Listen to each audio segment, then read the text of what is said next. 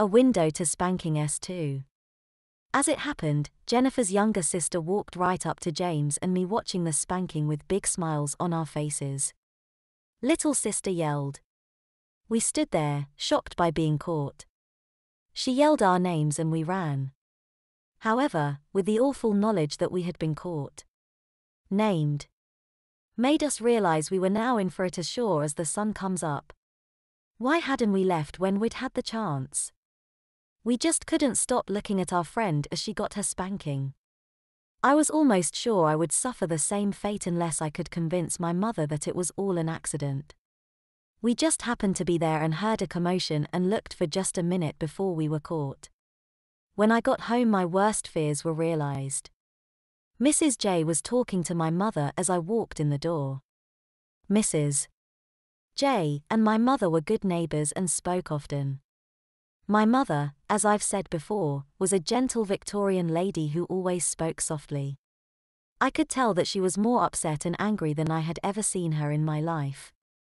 It had always been my father who spanked or switched me when I committed some punishable act. I knew from the look in her eyes that this was one of those times that she was going to take care of me and my bottom was in serious trouble. I had no idea how serious at this point. However, I would soon to find out. The conversation between the two mothers went on for some time. My future fate was being determined by these very irate ladies. They were intent on teaching me a lesson I would never forget. I might as well add here that I have never forgotten this lesson. When they hung up, my mother called me to her. She calmly told me she was greatly disappointed in my actions.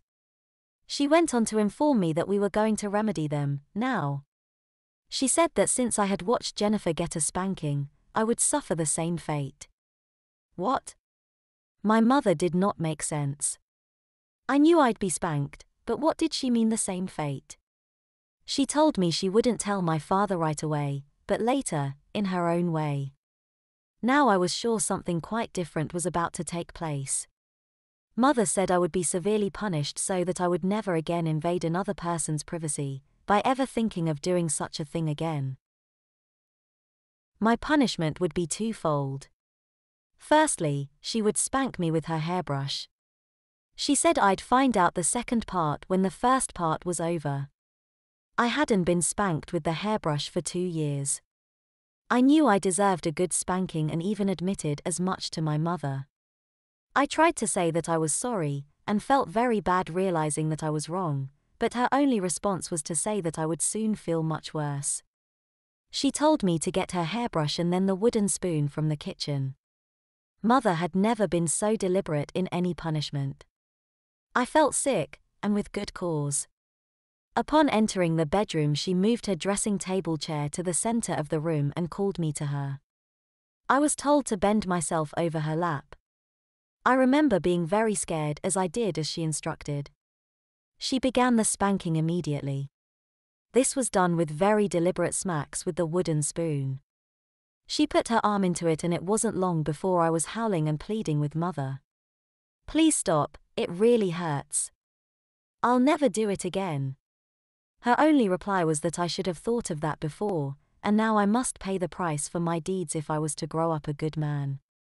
After spanking me for what seemed hours, she stopped and forced me to stand. She pulled me back over her lap. Now the hairbrush was used to deliver scalding swats to my rear. My cheeks felt like they were on fire. It was as if an angry nest of hornets were stinging me. I was crying buckets of tears by now and promising to be a good man and never to spy on anyone being spanked again. I had never been spanked this hard. Even by my dad. With this I gained a new respect for what an angry mother can do with a hairbrush and a wooden spoon.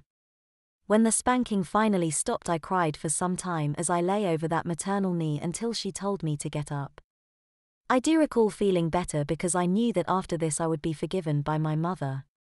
Well, I was partly correct, Mother did forgive me, but the punishment was not over. I was completely shocked to hear that I was due for more spanking if it was required to satisfy Mrs. J. I just couldn't believe it. However, I was to go with my mother immediately to Jennifer's house and be spanked by her mother.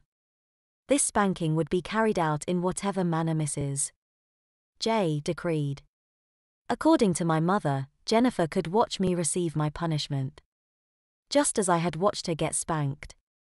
My dear Victorian mother also told me that she had suggested to Mrs. J that I be given the same dose she had given to her daughter, though she added I deserved harder and longer. I was so upset, bewildered, and fearful, I could not even talk. I knew I had earned the punishment. However, I still had a difficult time accepting that my mother would turn me over to someone else's lap for a spanking. Mother said she knew I deserved what I was going to get, even if it was embarrassing. However, it was only fair for Jennifer to see me get my comeuppance. Mother and I went directly to Jennifer's house. I was ushered to the very room where I had observed Jennifer get spanked. Only this time it was my turn. Mrs. J was waiting for me and asked that I put the chair in the center of the room so the others could watch. I obeyed, head hanging low, for I didn't have any real choice in the matter. Mrs. J called her daughter to come into the room and watch the spanking with my mother. I was ordered to come and stand beside Mrs. J. I received a scolding lecture on my awful behavior, and how shamed I should feel. I just wanted it to be over. I was so embarrassed and wanted to hide. I knew it was going to hurt like red-hot irons on my already sore bottom. I trembled when I saw that Mrs. J had her hairbrush and strap laying within easy reach. She took my arm firmly and guided me down over her lap. I saw her reach for the hairbrush out of the corner of my eye and knew it was being raised over my backside. Smack! Mrs. J brought that horrid brush down with all the force she could muster. Mrs. J spanked me hard and fast, then hard and slow. One spot several times, then another until my cries became hoarse and my kicking legs grew stiff. Bottom not red, but white from the force of the blows. I cried and screamed alternately until my own ears echoed with the sounds of my distress as it bounced off the cellar walls.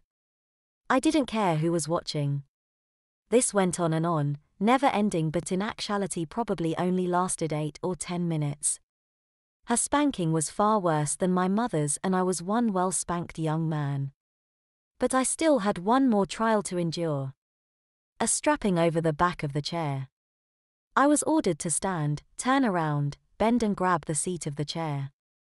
I was to receive that strapping on my already tortured bottom and upper thighs.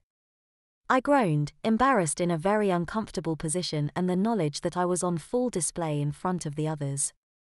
Then the strapping began. It was a totally new kind of hurt and pain, but it wasn't so bad anymore. I didn't care if it went on. After several strokes of the strap, the feelings, sensations changed and I was again crying and pleading like a small child for my punishment to come to an end. After 25 or 30 strokes with the strap, my afternoon of spanking finally came to her end. I had to apologize to Jennifer. She was told not to talk about my punishment to anyone else, on a promise of further painful spankings herself. The mothers agreed that justice had been served. Liz told me later she was sorry I had suffered so much, but that I should not have tried to watch her spanking in the first place. I had to agree with her. Even though we were not to talk about it to others. We talked among ourselves about the events that had taken place that day.